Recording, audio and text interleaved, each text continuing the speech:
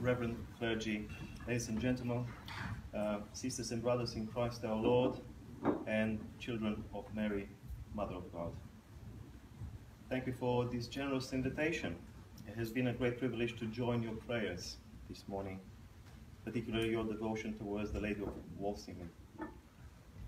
I shall attempt to contribute to this prayerful and welcoming ambience by introducing you to aspects pertaining to the Marian devotion of the Orthodox Church of Byzantine tradition. Either way, feel free to interrupt me if you don't understand something that I say. I'm happy to clarify. To illustrate Orthodox Mariology, or rather Theotokology, as we call it, from St. Mary's most common attribute in the Byzantine Greek, Theotokos, the one who has given birth to God. I have chosen the festival of the entry of the Theotokos in the temple, celebrated every year on the 21st of November. The origins of this festival are lost in the haze of history.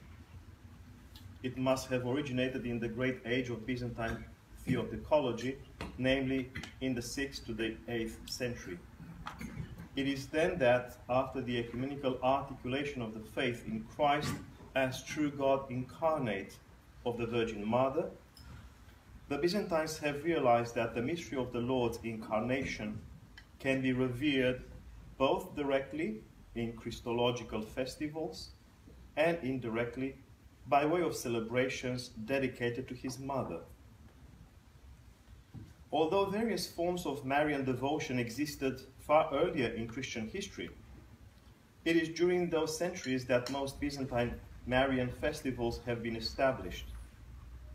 This is evidenced by the abundance of theotokological hagiographies and homilies in the 6th to the 8th century.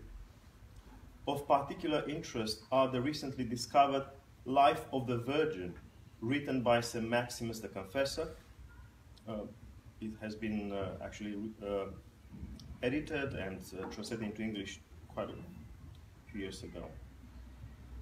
Possibly at the end of the 6th or in the early 7th century, and the homilies produced by reputable Byzantine preachers such as St. John Damascene, St. Andrew of Crete, and St. Germanus of Constantinople in the 8th century. Particularly the Byzantine homilies of the 8th century signal the emergence of a plethora of Marian festivals, both major and minor, of which the former are considered of equal importance to the festivals dedicated to the Lord. One such major theotokological celebration is the entry of the Virgin in the temple, of interest here. I want to pause here and add something that I haven't written or put in writing in my paper about the role of the Theotokos, or if you like, the reports between Mary and Christ. In the Orthodox tradition of Byzantine background, because there are a few kinds of orthodoxy, perhaps you know, most expressions of Marian devotion are very Christ-centered, including in the iconography of Mary. We always represent her together with Christ somehow. She's always contemplated, if you like, together with her Son, our Lord, and as a pointer to him. This can be taken somehow, or maybe in some quarters, as something of an obstacle towards affirming or acknowledging Mary and her importance, always pointing somewhere else to her Son. But I believe that in theological terms it makes sense, given that although she's the mother, she's not in charge. Sorry for my trivial way of putting it. And we are pointed by her posture in the icons or in hymnography, we are pointed by her towards her son. And as a matter of fact, one of the most common Orthodox representations of Mary is called Odiitria, the one that points the way towards the Son. Usually she's holding Christ as an infant, in her left arm, and she points towards him with her right. She's the more impressive figure in that iconographical composition, of course, but she points towards the humble Lord. So this is typical for the Orthodox Byzantine understanding of Mary. She's always considered together with Christ, or if you allow me to put it this way, she is an icon of Christ. And I think this is, again, something that deserves a bit of explanation. In Orthodox iconography, the paintings, we don't use statues, the paintings are never the final object of our veneration. They're like windows, or again, pointers. This has to do with a certain understanding of the symbol, what a symbol is. In the Orthodox tradition of Byzantine background, the symbol isn't something that just signifies something. It is a signifier that puts you in touch with the reality to which it points. So you look at the icon of Mary, and whether she's typically represented together with Christ somehow, or on her own, because there are such representations too. She's always pointed towards Christ, and this is the case with most icons, if not all Byzantine icons. They are considered as windows towards Christ. This is something that I believe can help you make sense of why I say that the festivals of Mary are always connected with the Lord. And this is an aspect that should be taken on board, because otherwise you'll not understand, for instance, why when I present this particular festival of the 21st of November, which has to do with the moment in the life of Mary that chronologically has nothing to do with the Lord. Yeah? If we look at it from a distance, but it is still Christ-centered. In what follows, I approach this festival in 3 stages. First of all, I consider in brief the outward dimension, namely the apocryphal information that the Virgin Lady entered in the Temple of Jerusalem, where she spent a number of years in the Holy of Holies, as reiterated by the Byzantine hymnography of the festival. I shall point out that the festal hymns already suggest an ecclesial interiorization, or appropriation, if you like, of the story. Second, I consider the same liturgical framework which, alongside maintaining the outlines of the apocryphal story, introduces a tension in that it takes the narrative as a pretext to contemplate the transformation of the Virgin into the temple of the Incarnation. I identify this layer as a more profound stage in the interiorization of the festival.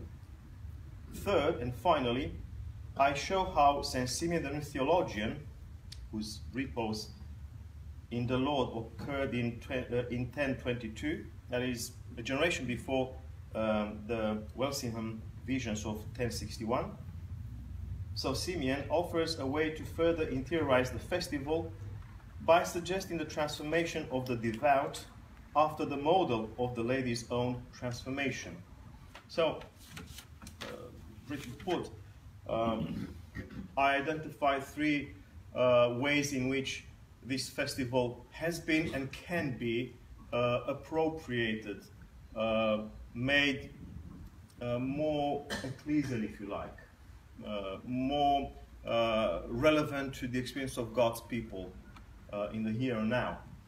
The first level is that of the actual hymnography, or the hymns, the texts that have been composed by a number of Byzantine hymnographers. We don't know for certain when, but we assume that it was sometime in the 9th century when a big liturgical reform was undertaken in Constantinople. And this is when this older festival, the entry of Mary in the temple, received a richness of hymns. Many have been composed, as I said, in the 9th century to celebrate the hymn. But what these hymns do, and this is what I'll try to say in the first place, what these hymns do is to take that story about Mary's infancy and to transform it into something that is an exemplary story, if you like, something that is relevant to the church.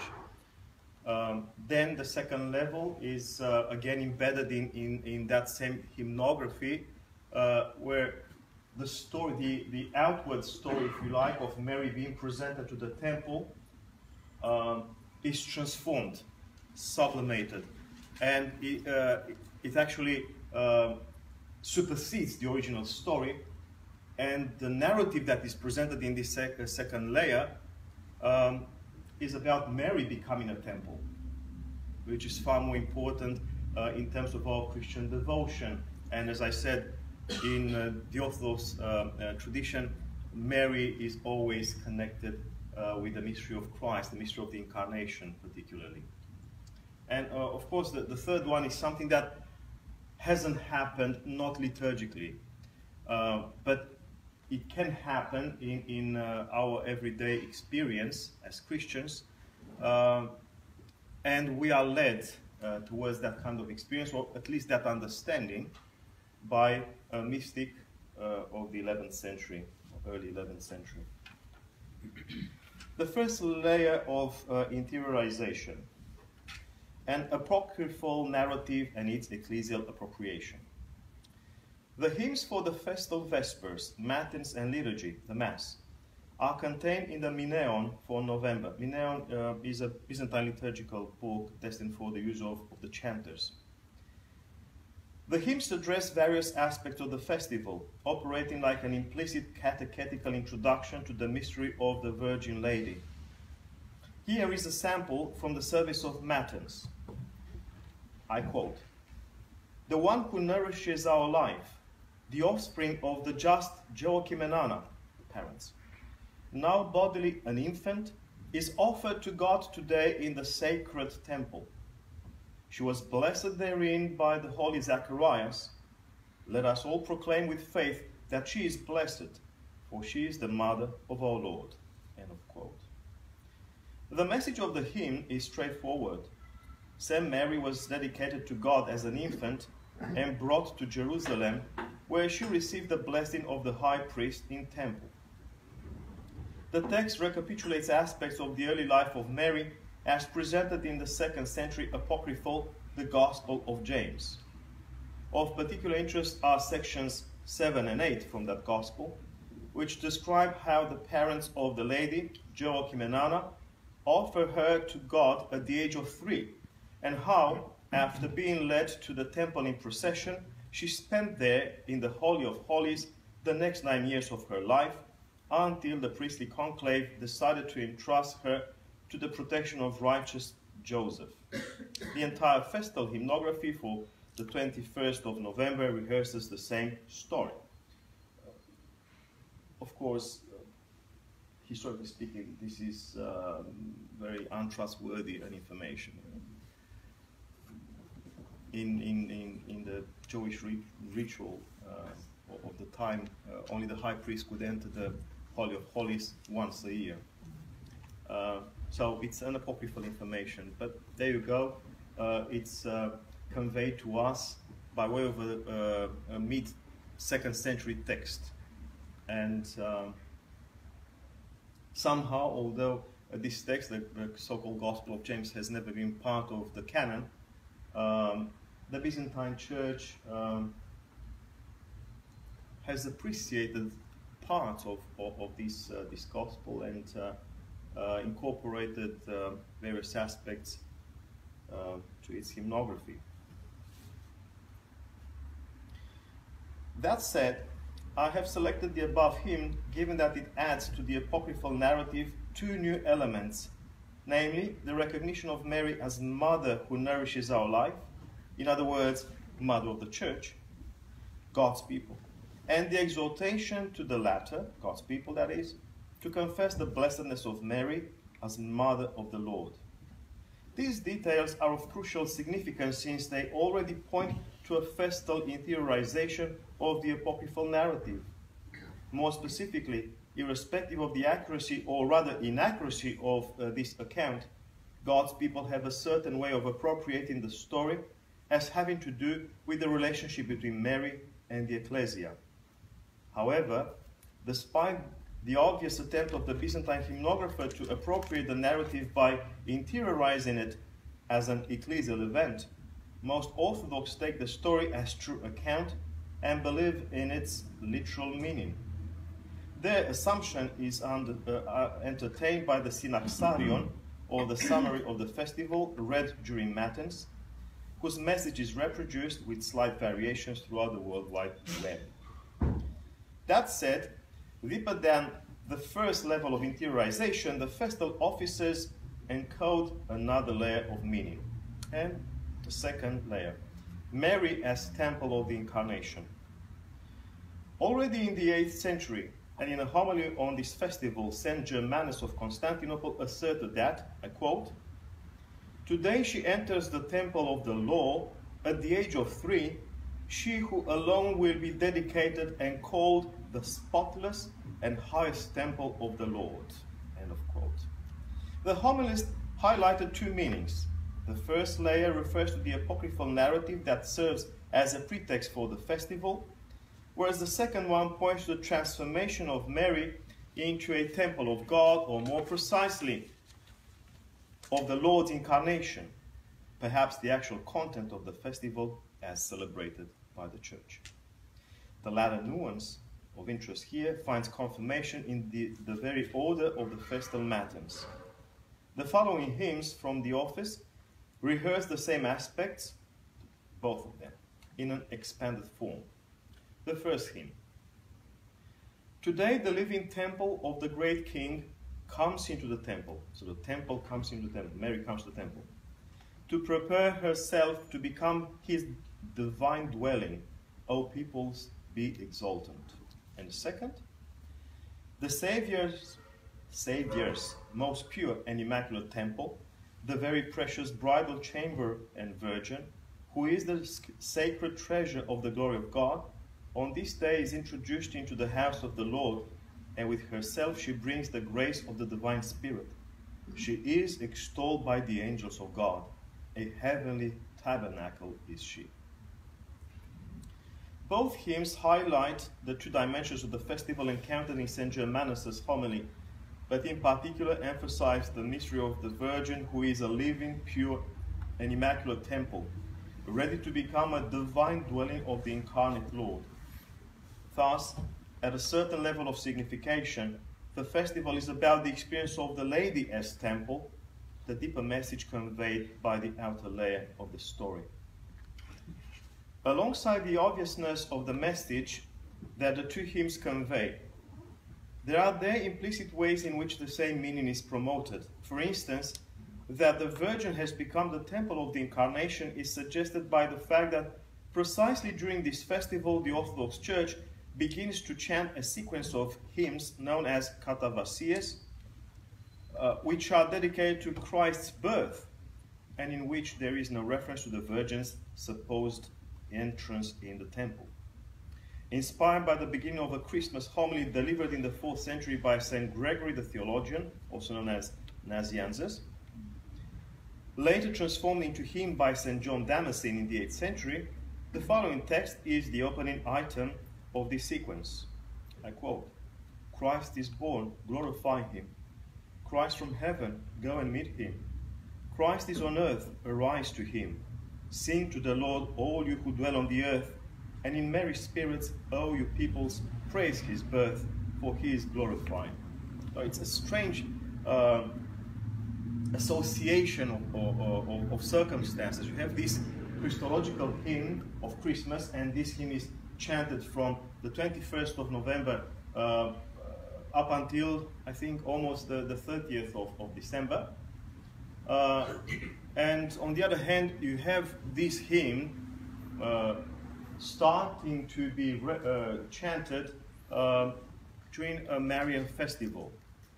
There's no explicit connection there, of course, but there's always that implicit connection between Mary and Christ. In being chanted in this very day, the hymn suggests that the Marian festival is the pretext of a more profound mystery, of the Virgin who has become the temple of the Incarnation, by which she contributed to the event of salvation, the birth of Christ. A similar reference to the Lady's transformation into a divine temple is suggested by one of the readings prescribed for the liturgy from Hebrews chapter 9, verses 1 to 7, which offers a description of the sacred items in the Old Testament tabernacle. Granted, taken at face value, this pericope has nothing to say about the Marian festival. It's really a description of the objects in the temple. Yeah? And you have this reading dedicated to a Marian festival. Why? You are enticed to make the connections, of course. Nevertheless, when connected in the sermon with the other reading from Luke chapter 10 verses 38 to 42 and chapter 11 verses 27 to 28, the message becomes transparent. St. Mary, the one praised in the last of the Lucan passages, is the tabernacle of the Incarnation. The above examples provide abundant proof that the festival celebrates Mary the temple, not Mary's entry in the temple. I am certain that many Orthodox, when we'll read this, will rejoice. Stoning and being burned at the stake, stuff like that.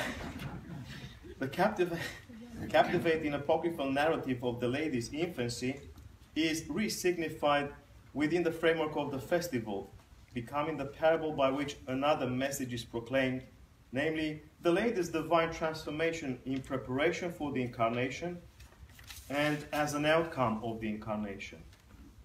On this note, I must turn to the third layer of interiorization by drawing on an external source to the liturgical rites, St. Simeon the New Theologian's first ethical discourse.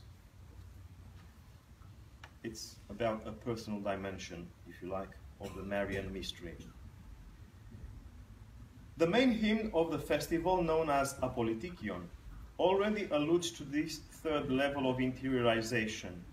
I quote, "Today is the beginning of God's good favor and the proclamation of humanity's salvation. The Virgin is presented openly in the temple of God, and she announces Christ to all. Let us then with a great voice cry aloud to her, 'Rejoice, you are the fulfillment of the Creator's dispensation.'" End of quote. The hymn connects the Marian festival and the mystery of Christ, in that it has the Virgin announcing to the world the arrival of the Lord. Furthermore, it affirms that today we are given a foretaste of God's favor and that our salvation is inaugurated. I have to pause again. This today is very characteristic to Byzantine hymnography, particularly the major hymns of Christmas, Resurrection, Holy Friday, the Crucifixion of the Lord, but also in some Marian festivals. You are stunned by the repeated occurrence of this today. So, you know, historically, Christ was born 2 millennia ago, crucified 2 millennia ago, resurrected 2 millennia ago. Yet, when you are in an Orthodox church, particularly during Matins, you hear this today occurring again and again and again. Today it happens. Today he is born. Today he comes down to us, and so on and so forth. And of course, you can be stunned, but you can also be overwhelmed by the message, because you are no less a witness. Discipleship is taken here very literally. You are not just reminiscing. You know from the gospel that this happened.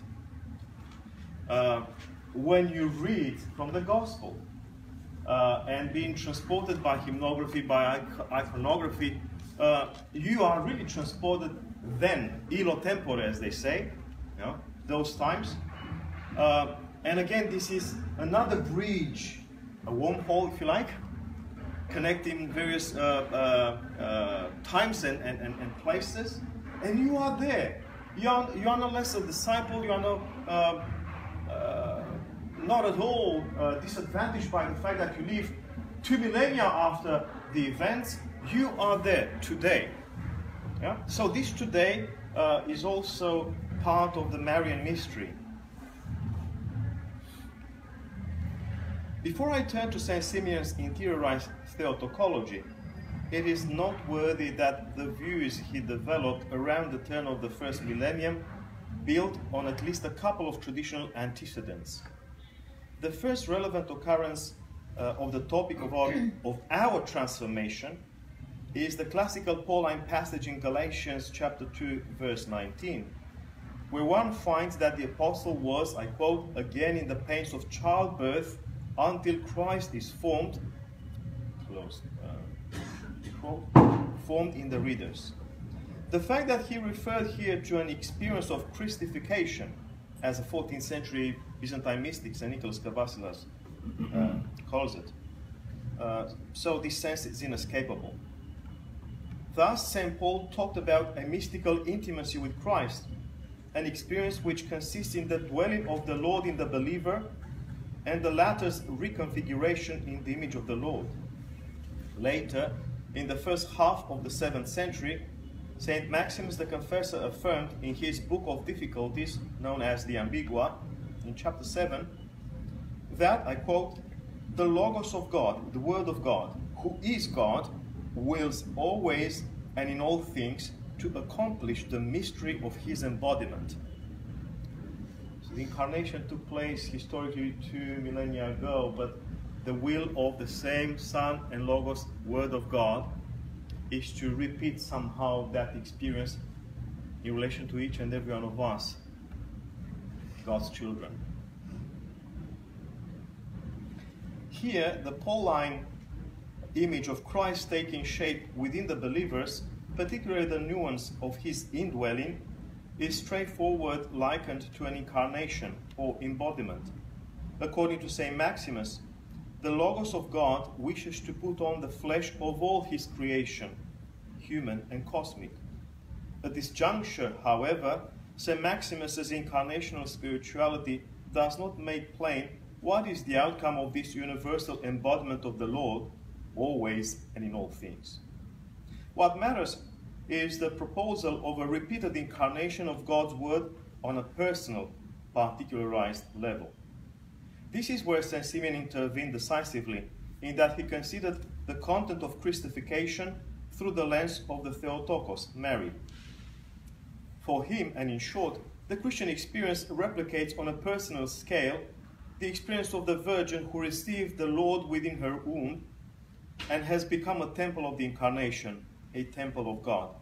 Here is what St. Simeon had to say, and I quote, God, the Son of God, entered into the womb of the all-holy Theotokos, and taking flesh from her and becoming man, was born perfect God and perfect man.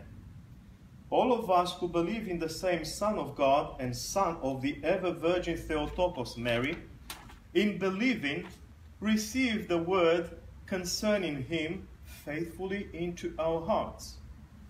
When we confess him with our mouths, all this is Pauline phraseology, and repent our former lawlessness from the depths of our souls, then immediately, just as God, the Word of the Father, entered into the Virgin's womb, even so do we receive the word in us as a kind of seed while are being taught the faith.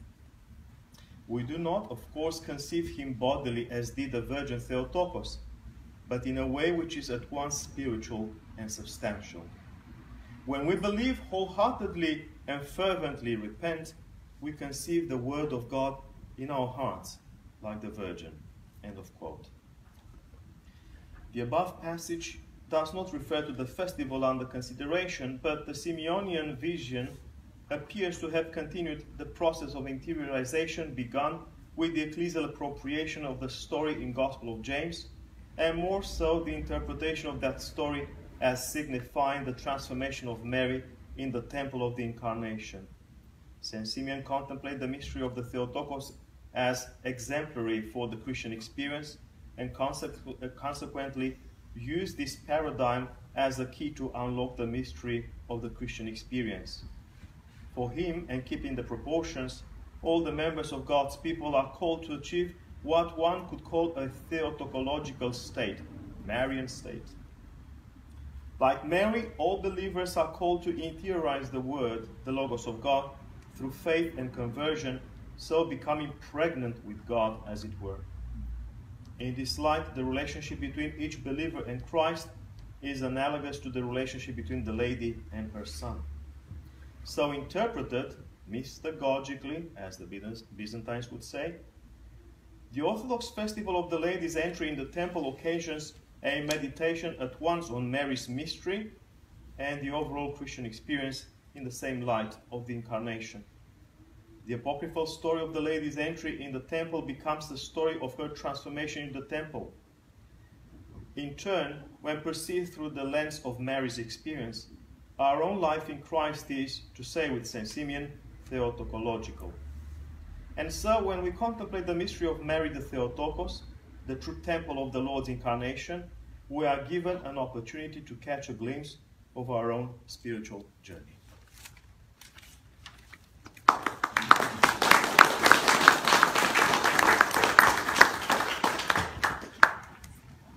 Thank you, Father Doru. Father Doru is happy to take a few questions.